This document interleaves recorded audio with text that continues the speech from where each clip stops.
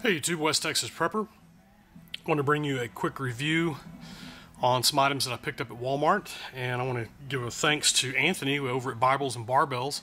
I'll put a link down below to his channel. He's the one that turned me on to these. It's a box, outdoor products. It's a dry box. You can pick up at Walmart, less than $6. This is the medium size. They have a large, and I didn't pick any of those up, but did pick up some of the medium boxes. And then they also have a small box. They call this their watertight cell phone dry box. You can see that there on the video there. This is the small. This is less than $6 too. They're roughly about the same price.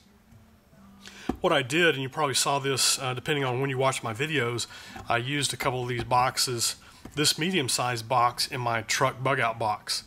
And what I did, I stored ammo in one, then I put together a fire kit in the other box. And I'm really pleased. I'd been looking at something to do that, but I'd always looked at Pelican or some of the other brands that were, you know, for a box this size, $19, $20 or something like this. For less than $6, this is a good bargain. Other thing I like about them is that I do geocaching, and these are great boxes to go and put geocaches in. You can rough them up a little bit with some sandpaper, spray paint them, camouflage them that way, and then go out and hide them. They seal up well, they'll stay dry, seal out moisture, and do that. The reason I like these is, and I've got some reviews coming up on some products. One is an emergency stove from Coghlan's. I picked these up a while back. Really do like them. And then also picked up some Esbit fire cubes, solid fuel cubes to use with these stoves. I have some reviews coming up on some different things, wet fire, the Esbits, and then also the tabs that come with the Coghlan's emergency stove. One of the problems when I bought all this stuff is that one of these two really puts off a stink as far as the fuel tabs, and I think it's the Esbit. And I know these work well because what I did, I put together a kit that I'm going to show you what I've done so far for the bug out box. I put together a kit and stuck it in here and sealed it up, and as I was getting that stuff ready to put back in the box and put in the truck, I opened this up and you could just smell the fumes coming off from the chemicals off the fuel tab. So I know that this is going to do a good job of sealing that up and keeping your cook kit together.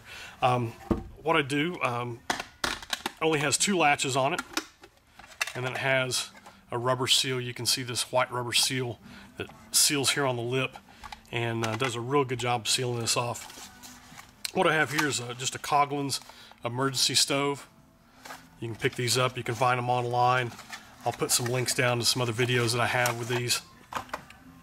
It's just a simple fold-out stove, but this one comes with 24 fuel tabs that go in here that nestle inside of the stove, and I think that's a pretty good deal.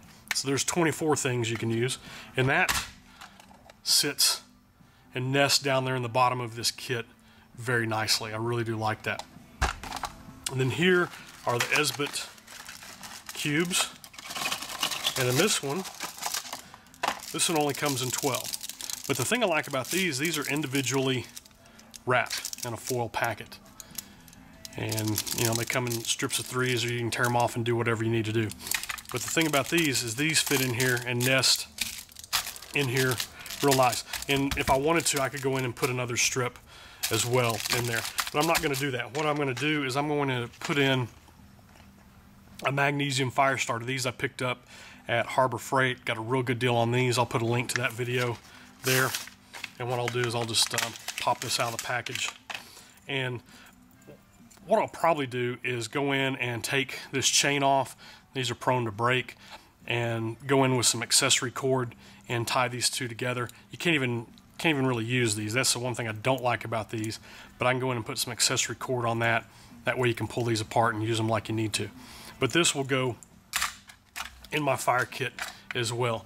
One of the other things that I did in my truck box is I have a tube of waterproof matches that I've put in here as well. You can start these cubes with the striker from this or the magnesium, but I'm going to put some matches in there just in case. So that's a quick little cook kit, fire kit put together. I'll probably have some other things in here. I do have a little bit more room, and I'll probably add some to this. If you have any suggestions, just let me know what you would probably do with a kit like this. I would love to hear what you have to say. But there again, this Outdoor Products from Walmart, medium box. Picked it up less than $6. It was $6.12 with some tax or something like that in my local store. So take a look at these. They're good. A lot of good uses for this. And then also the cell phone. I'm probably going to do a fire kit with this with some of the fire steels that I have. I've got a video posted on that, and putting some things together in one of these. This is a real nice kit that a little easier to store if you don't have to worry about having to cook something. This will be good for putting your fire gear together and keeping it nice and dry. Thanks for watching YouTube. Appreciate it. Leave your comments down below. Please like and subscribe. Appreciate you watching. West Texas Prepper signing off. Do what you can with what you have, where you're at.